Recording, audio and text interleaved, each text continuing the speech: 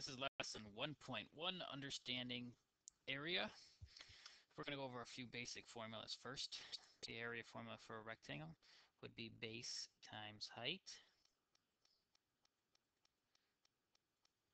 The area of a parallelogram is also base times height, but for a parallelogram, you have to make sure that the height is straight up and down. So what I'm referring to is, we know a parallelogram looks like this. The height needs to be straight up and down, needs to be perpendicular, where this would be the base. The rhombus would be the same as base times height and would look the same. The area of the square, most of you like base times height, but since the sides are all the same, we're going to refer to it as side squared. So put that in your formula of tricks. Let's see. First question.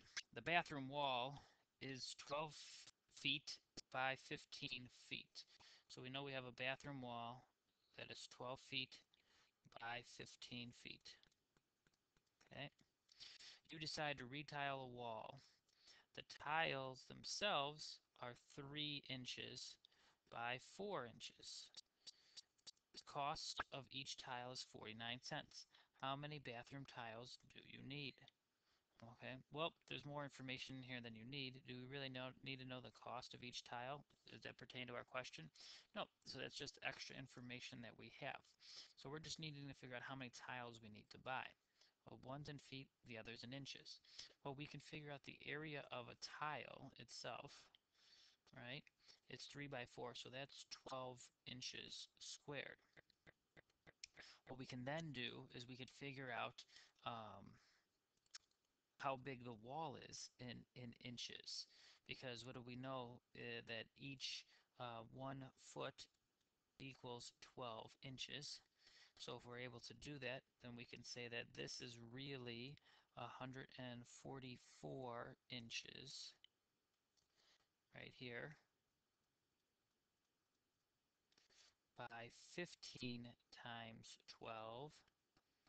So this is 180 inches.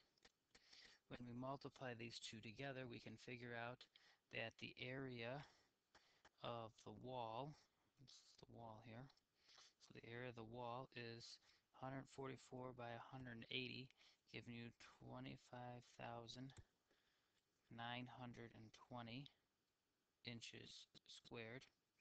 So this is the size of the wall, this is the size of one tile. We can take the 25,920 divided by the 12, because we're in inches and inches, and we can figure out that we'll need 2,160 tiles. There are other ways to do it, but that is one of the ways that I would find it. Next is finding the area of the shaded region. Alright, so what do we notice? The shaded region is there. So what I see is, if I actually finish this up, I see a very large rectangle that I could probably figure out the amount of sides. To me, this side is 4 and 5, which makes 9. And this side of the rectangle is 10, 1, and 3. So that's 14. So mathematically, what we can figure out is the area of the big rectangle. And then actually subtract this rectangle here, which is 5 by 2.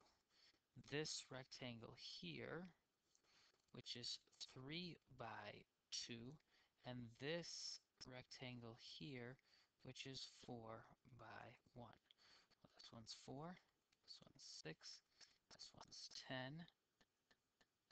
The very large one is 9 by 14, which ends up equaling 126. What are we going to do? We're going to subtract the 10, we'll subtract the 6, and we'll subtract the 4. So the final answer is 106. And since there wasn't any units, we have to have some type of units. So we'll put units squared. Next one, find the area of the rectangle to the nearest hundredth. So we want just the rectangle. We don't have any sides of it, but what we do notice is that there's a right triangle on top that is isosceles. So this side is also 3 root 2, which then helps us because if this is a right triangle, this is a 45, 45, 90. And so these sides are equal to x and x. This side is x root 2. So we can put in the 3 root 2 times root 2, and that's 3 root 4, which is 3 times 2, which ends up being 6. So what do we figure out is that this side here is 6, which means this side down here is 6. Now we need this side before we can find the area. What do we notice? Oh, we have an angle and we have a right triangle because it's a rectangle. And so what can we do? We can call upon our friend Chief Indian Sokotoa, who will help us answer this problem. So what can we do? We can look at it, and over here, that's the opposite side. Here is the adjacent side, because this is the hypotenuse. So we can say, what do we need?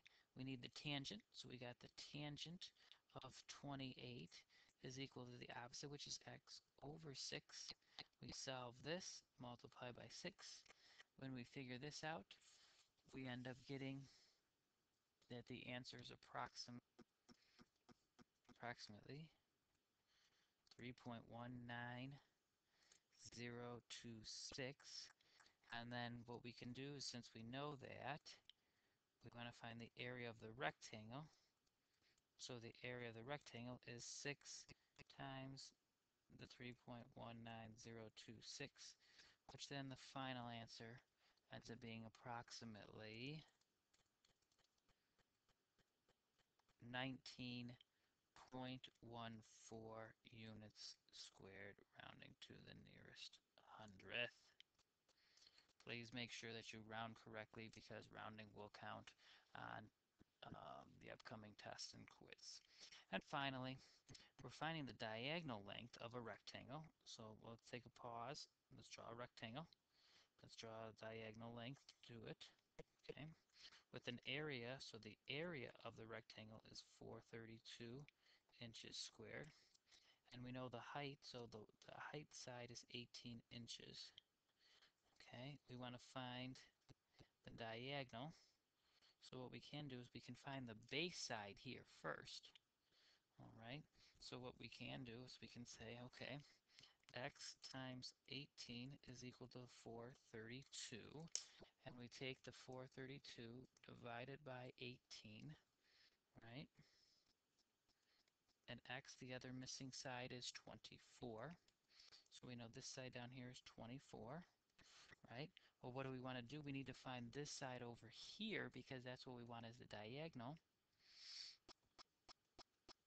So we could either look and say we can do Pythagorean theorem and say that the c squared is equal to 24 squared plus 18 squared, or realize that this triangle is a 3, 4, 5 multiplied by 6, which means it's 18, 24, 30. And then the diagonal length